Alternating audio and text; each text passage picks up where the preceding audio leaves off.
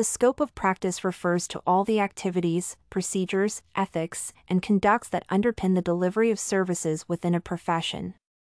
The scope of nursing entails the promotion of health, ease of recovery, and alleviation of suffering among individuals, families, communities, and population. Nurses need to have adequate skills and cultural background to get the license to practice the profession. Within this scenario, individuals, groups, and institutions are evaluated by a third-party credentialing body to assess if they meet a specific set of standards. This paper will analyze similarities and differences between the roles of the State Board of Nursing and the roles of professional organizations. The most relevant credentialing approaches are deepened to understand how they protect the public and the scope of the practice. Roles of State Board of Nursing and professional organizations in regulating professional practice. State boards of nursing and professional nursing organizations are the main actors in outlining the standards of the profession and ensuring a proper nursing practice. Each state has an appointed board of nursing in charge of administering the Nursing Practice Act within the state. Within each state, the Nursing Practice Acts establish the regulations for nurses, outlining the requirements for licenses and the scope of nursing practice. The State Board of Nursing provides the administrative environment to put the Act into practice. Also, the board is responsible for monitoring and renewing the issued licenses.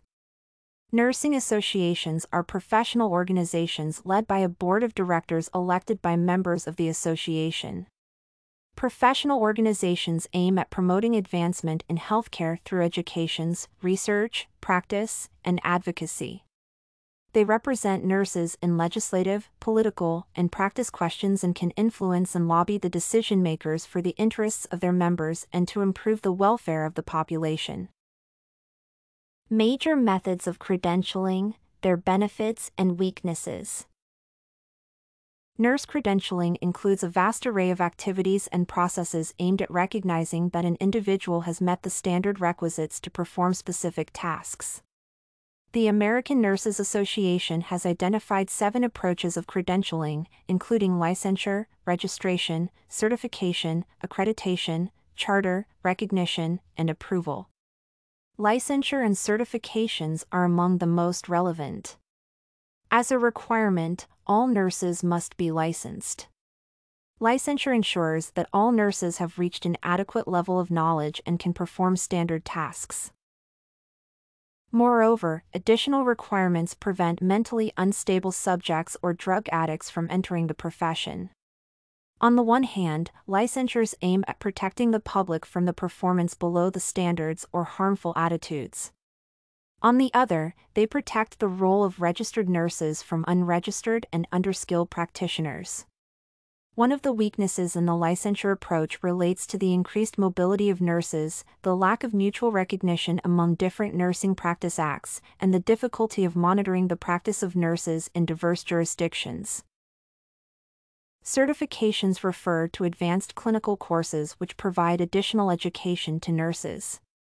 While licensures set the minimum standards for the profession and are ruled by the State Board of Nursing, certifications aim at recognizing excellence in nursing and are granted by non-governmental organizations.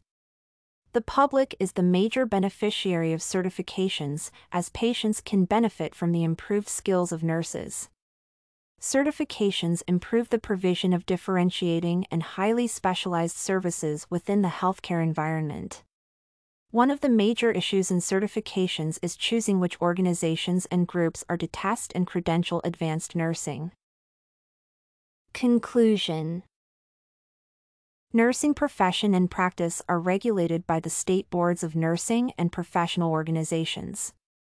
The former provides the administrative background to put the Nursing Practice Act into practice, the latter advocates for nurses in legislative, political, and practice questions. Nurse credentialing entails a complex system of activities aimed at delivering improved healthcare services, define roles and duties within the healthcare environment, and protecting the excellence of the nursing profession. Study Corgi can help you make your studies smarter. Visit studycorgi.com for more samples like this, study tips, and writing tools.